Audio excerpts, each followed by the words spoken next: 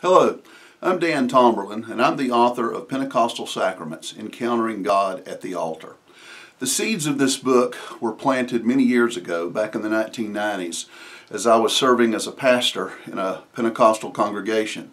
Our church was growing, and we were having really good worship services, Pentecostal worship services that were enthusiastic, in which the Spirit was moving and people were praying in the altars.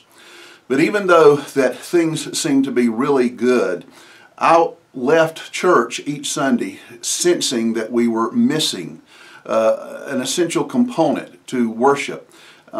Frankly, I had this sense that our worship was somewhat shallow.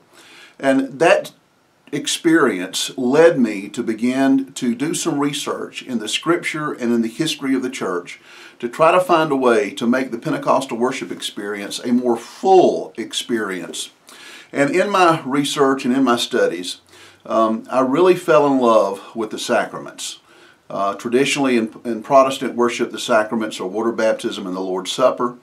But in Pentecostal sacraments, I highlight four practices that we call sacraments: water baptism, the Lord's Supper, washing of the saints' feet, and anointing with oil and laying on hands praying for the sick.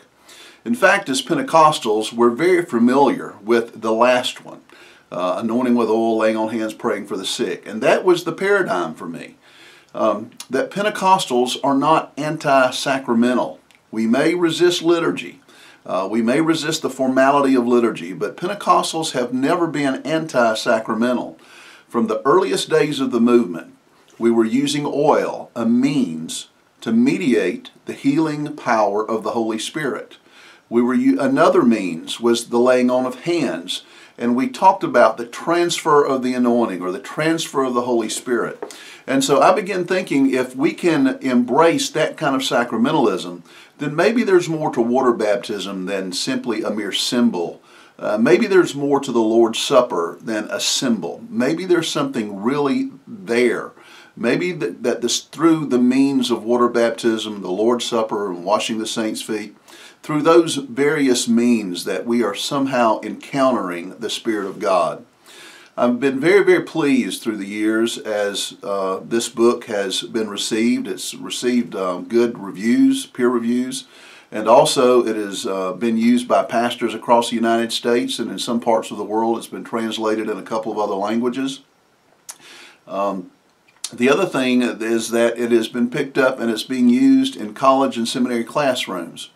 And so I'm hopeful that as you engage the reading, that you will find that this book is faithful to Pentecostalism, faithful to the essence of Pentecostalism, but it also grounds Pentecostalism in the historic faith of the church. So the book is available on Amazon.com. I look forward to hearing from you. Hope you'll read it and take time to think about it. God bless you.